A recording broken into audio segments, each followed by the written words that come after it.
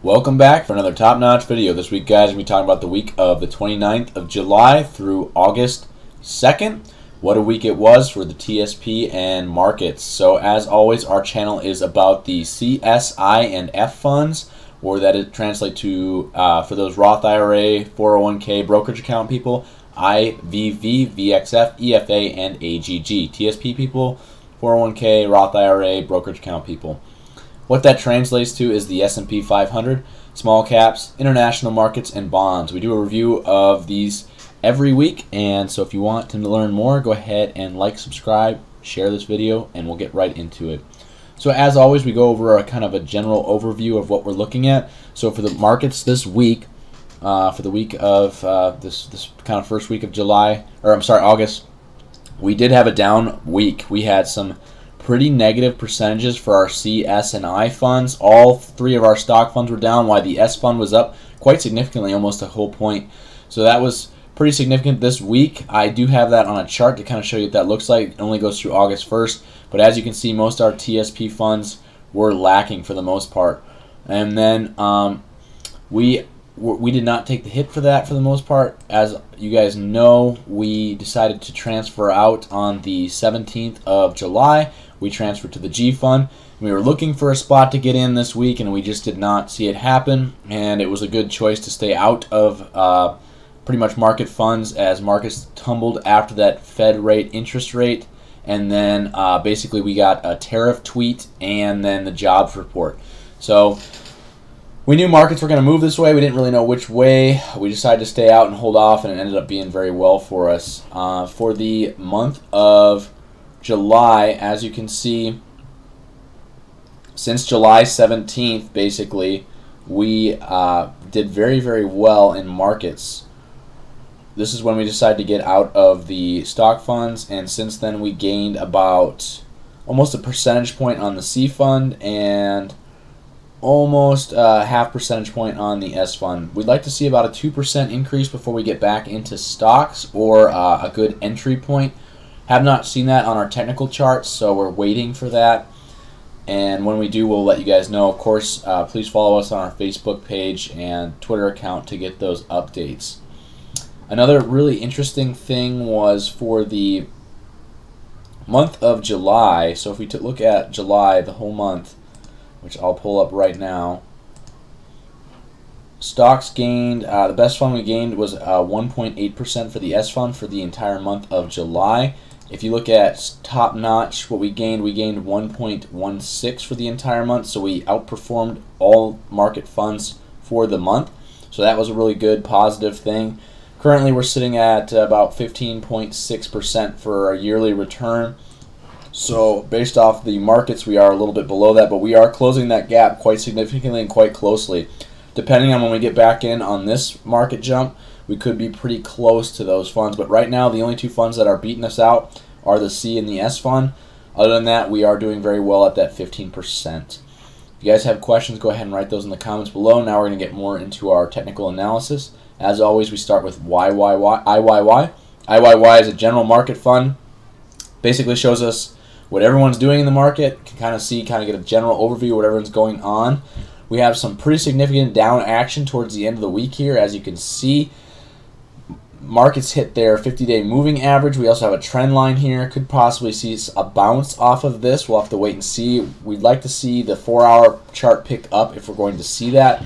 When we move over to our technical charts, on a weekly scale, we saw our first down energy based off our DO oscillator. And then the PPO line, the blue line, is about to move below that red line. When that happens, we usually see a little bit of market loss. We timed it just a little earlier on this last one. We did profit from this one too back in May. Spinning top here for price, so we could possibly see markets go down on a quicker chart, 2-day chart. We are already negative, so want to stay out of IYY, or we'd like to stay out of our stock funds typically when IYY is negative. And on a 4-hour chart, not seeing any buy-in points right now. The only thing that we're seeing really going for IYY is basically we're outside the Bollinger Bands. Other than that, though, our blue line is way below our red line on the 4-hour chart, and our oscillator is in the negative with no positive improvement. Now we'll move into our actual funds. So this is IVV, or the C fund. This follows the S&P 500. As you can see, it looks just like IYY, a lot of negative action, hitting that 50-day moving average, almost hitting this trend line here. We haven't broke this trend line since early 2019, so I don't think we'll see that happen. Seeing a test here, we don't predict markets, we just look at the charts. So when we look at the charts with IVV or the C fund on a weekly chart, you can also see we had our first week down week, which is not good. On a 2-day chart, basically we had a down week. We're in the negative here as well. Our PPO line is below our moving average, so that blue is below the red line. We're seeing negative energy down here, and even on a 4-hour scale here, guys, we see it way in the negative. Again, outside the Bollinger Bands here, markets tend to stay, price tends to stay within the Bollinger Bands. That's our only positive sign, though. We'll probably look at trying to get back in once this picks up a little bit, and so we can try and capture as much a percentage as we can. But right now, markets are not looking good for IVV or this S&P 500 C fund. Moving on to VXF. VXF broke a serious trend line on Friday. We were down 1.3%, so that's a big down day. Going through that 50-day moving average, sitting right there on the line. The next support line would be the 200-day moving average. A lot of consolidation in here. I could definitely see that moving lower if we look at it from the chart perspective, guys. On a weekly scale, first week where we had some down action here, so nothing we want to see. We see a big spinning top here. Usually spinning tops mean indecision or a change in price for the future. Last big spinning top we had was right here, back here in May, and as you can see, it led to a couple weeks here of downward movement action. So we're kind of right around this area here for where we are current day. So keep that in mind when you're looking at VXF or the S fund. Markets just rocketed down this week off those last 2-day charts. We saw the PPO line or the blue line cross over that red line, and we got our first negative energy here. So not good stuff. On a 4-hour chart, outside the Bollinger Bands here, that's the only positive thing. Other than that, we're seeing a lot of very similar things with our other charts. Not a good place to have funds right now, guys. I would try to capitalize on this time while we're outside the markets to gain a couple percentage, and we'll go from there. The next fund we're going to look at is EFA. This is International Markets, or the I fund. Really bad things happened for the I fund this the last couple weeks here. We're seeing it hit its 200-day moving average. If it decides to move lower than its 200-day moving average, we're going to be in trouble, guys. So the last time we saw that happen was back in the May-June area. It decided to bounce off of that, but and consolidate.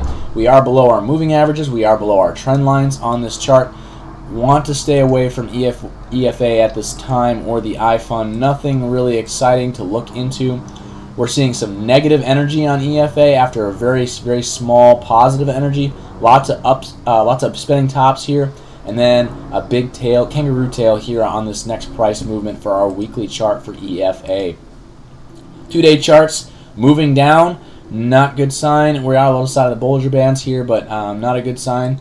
We closed up. We still have one more day here for this bar, but overall not a good day. And on our 4-hour chart, as you can see, we're still sitting on the negative, just sitting on the lower end of that Bollinger Band.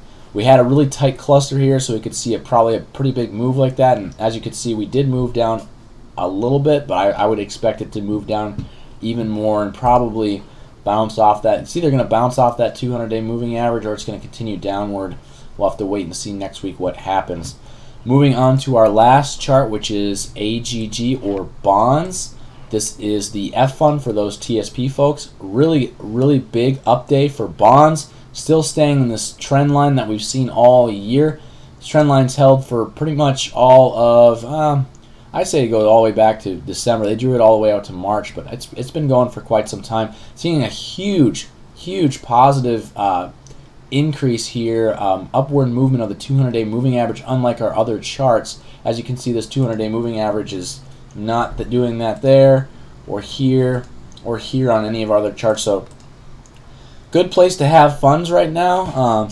We didn't make a move to AGG, but we put new capital for this next month, for the month of August, in AGG, so we'll have to wait and see how that does. Moving to our technical charts, as you can see on a weekly scale, We are moving down, but that blue line is still above the red line, so we're seeing some positive things here. Could possibly see a fake out here, so that would be really helpful. And on a 2-day chart, we are seeing that just about ready to pop from the negative energy to positive energy on our oscillator, and the PPO line's about to cross the red line there. It has not yet.